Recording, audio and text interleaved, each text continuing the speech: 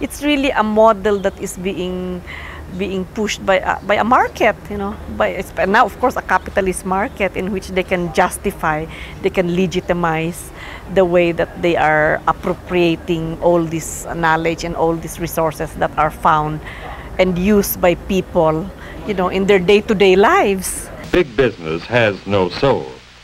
It's out for profits, big profits, and cares nothing for people's needs. Profits which they make through controls.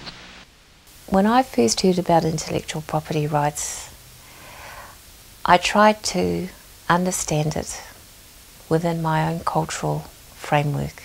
I don't do that anymore. I'm very clear in my mind that intellectual property rights is a package of legal instruments, and it's no more than that. They are legal instruments that have a very defined purpose, that have a very limited scope, and that are used for purely commercial purposes.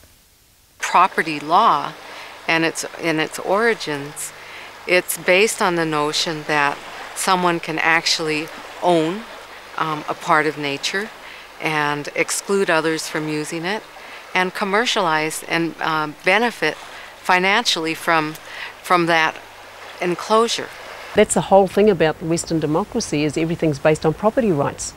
And that's not what Māori society was ever based on, property rights. It was all about the communal good, the collective good for the community, and knowledge was certainly held by certain people, and certain knowledge was shared. It's very much related to a modern society, you know, which wants to commodify, you know, everything, and to consider everything as something that can be commercialized. All they're interested in is seeing how they can capitalize for financial reasons on our knowledge. They're interested in how they can get hold of that and take control of it and turn it into something they can patent and own and then control. Unlike us, our knowledge, mātauranga Māori, or our knowledge about all of these things, is something we've always shared. Intellectual property rights cannot be used to protect traditional knowledge. It can't be used to protect cultural heritage, can't be used to protect indigenous languages, can't be used to make states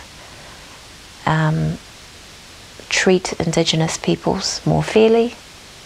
It's not what their goal is. It was never set up that way, and it doesn't deliver that.